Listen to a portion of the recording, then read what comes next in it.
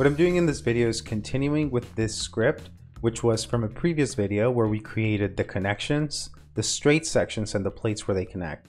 Now we're going to go back and see where these plates were created and create the hardware or the bolts that bring it all together.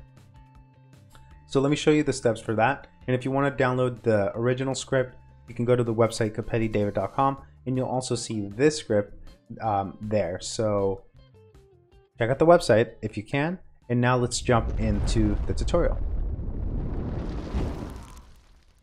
So now that we have this script, the cool thing about this is we have every single step that we've taken to create this design. So we can go back and trace back our steps to the point where we can get to how these circles were created.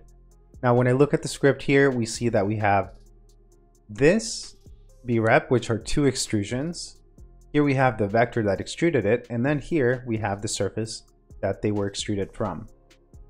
If we go back a little bit more, we can see that we also have these surfaces. So we have two sets that were joined and merged, and these circles is one set of circles, and here is the other set of circles. So now with these two, let's add the hardware here.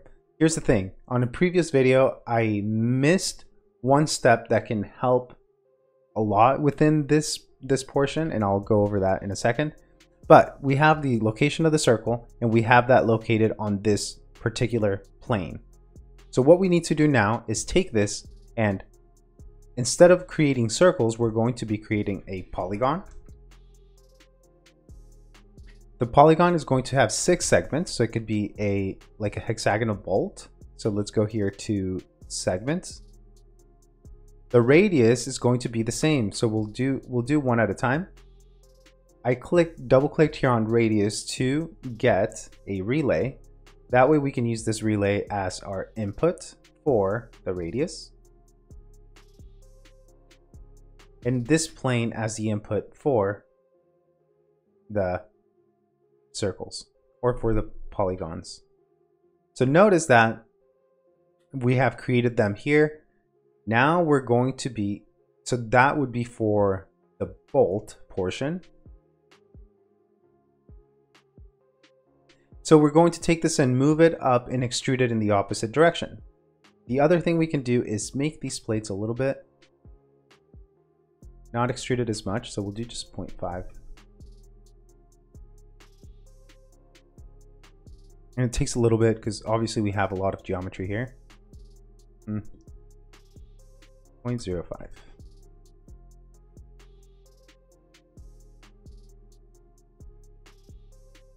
So that is the amount that it's extruded. So we can take this polygon. We are going to create a surface at those polygons. Now we're going to be moving these surfaces. So we'll go to move this surface. In which direction? Well, we can use amplitude because it will go perpendicular to the surface face. So we can use this as the vector and this vector input as the motion. Now we can set a value under the amplitude. So we'll do 0.2500. We have a few decimal points. And as we did in a previous one, well, we moved it halfway this way. Now we need to extrude it by the same amount, by twice as much in the opposite direction. So when we say that, opposite direction means negative, and by twice as much means multiplied by 2. So this vector will be multiplied by 2 and actually goes in the negative direction. We have these. So these become the bolts that will be subtracted from, so those bolts actually get subtracted from these. So the bolt length would actually be 0.1. Let's see.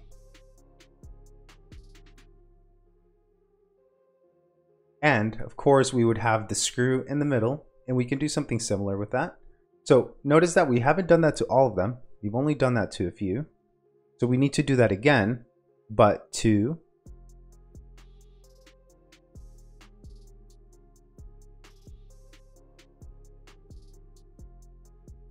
these, not just this, but this set up here. So we'll create this again. So we'll bring out the sliders here because those are going to be consistent. And we have this, and then copy it again. Here's the difference. We need to replace the plane, the radius. Segments are going to be the same. And actually the radius will be the same because the radius is the same for both of these. So we can use that same slider. Now let's replace the other ones. Let's go to the plane as the plane input. We'll do it up here. The radius is going to be the same. So the only thing we change is the plane input. So now we have these two sets, or the complete set of bolts here. And we'll be doing the exact same thing, but with the screws here. So it could either be to one side or to the other side. Let's do that. Let's create one more of these. Actually, we're going to have to create 4 because it's 2 sets per. So we'll take this and this and just copy. Actually,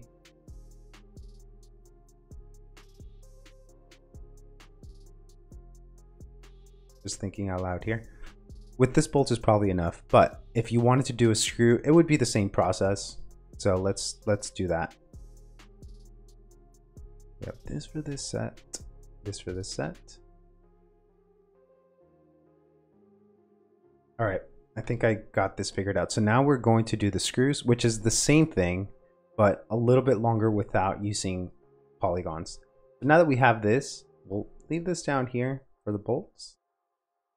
And we'll be taking these and extruding them. So I'll copy, actually I'll turn that into a surface.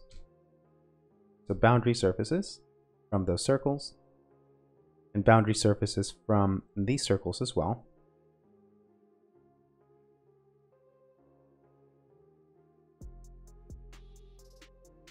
Now these are going to be extruded perpendicular to the surface, but we need to make sure that they're extruded that way to basically away from the connection. And that will make it easier because you'll have a hard time when you place them in here.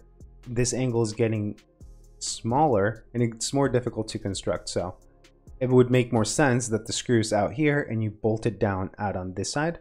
Now we can take these surfaces, extrude them. In which direction? Well, like I said, if it's going to be perpendicular to the surface, we use amplitude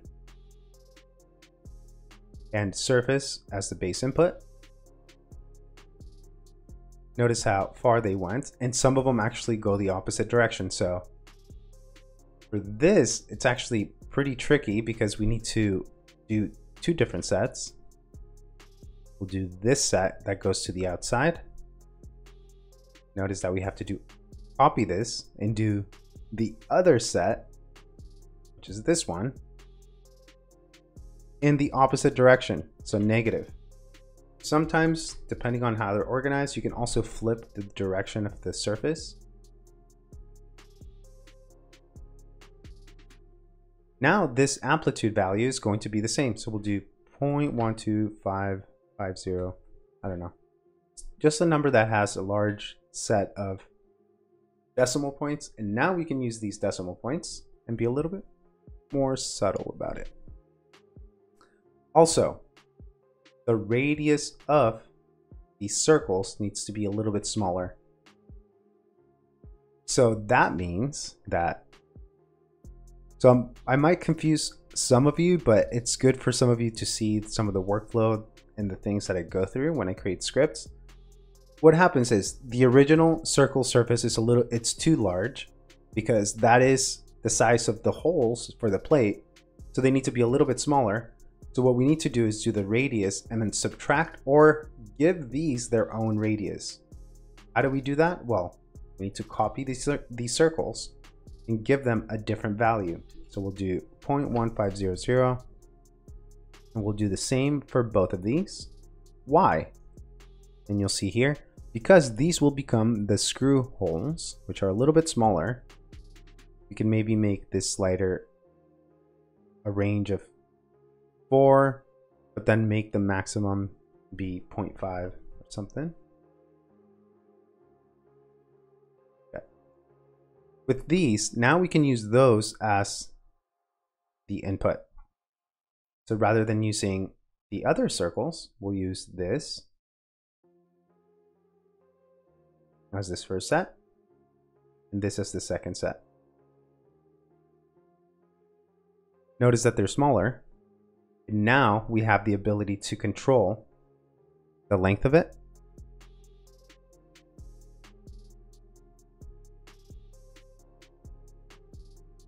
Okay.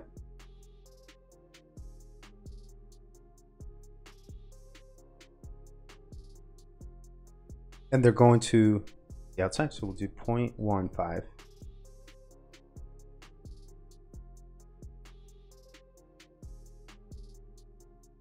Okay, now at this stage we can take these two and put them together into one solid. Now we'll go here to merge, or here's the thing, we can do Boolean union, but I think if we just merge these into one set, this will become the output for the hardware. And so that's a bit of the workflow. I move things around and then bring them back and relabel them. But the cool thing about parametric design, in my opinion, is that we have the ability to go back, see how things were created, look at all of our steps, and ultimately add on to our design, and we can apply this to any other surface. So that will make it really useful. If you want to download this script and the updates, check out the website ComputitionalDesign.com. I post videos every week where I share scripts like this and other designs for architecture. So make sure to stay tuned and get subscribed. And I hope to see you on the next one.